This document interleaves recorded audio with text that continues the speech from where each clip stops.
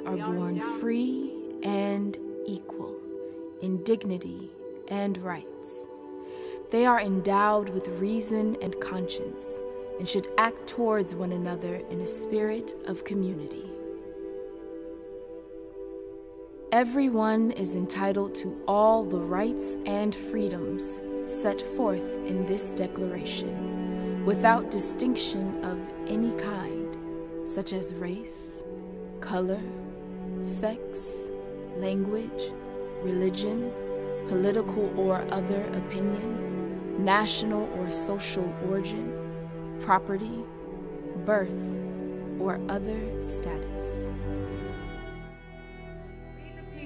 On this lonely planet, travelling through casual space, past the loose stars, across the waves in different signs, to a destination where all signs tell us it is possible and imperative that we learn a brave and startling truth.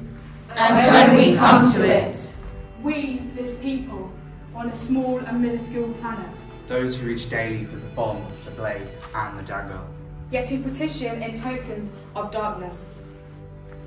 We, this people on this mote of matter, in whose mouths abide cankerous words, which challenge our very existence. Yet out of those same mouths come songs of such exquisite sweetness that the heart falters in its labour, and the body is quieted into awe. when we come to it, We, these people on this waving floating body, created for this earth, of this earth, have the power for fashion for this earth. a climate where every man and every woman can live freely without sanctimonious piety. Without crippling fear. when we come to it, We must confess that we are the possible. We are the miraculous, the true wonder of this world. that is when, and only when, we come to it.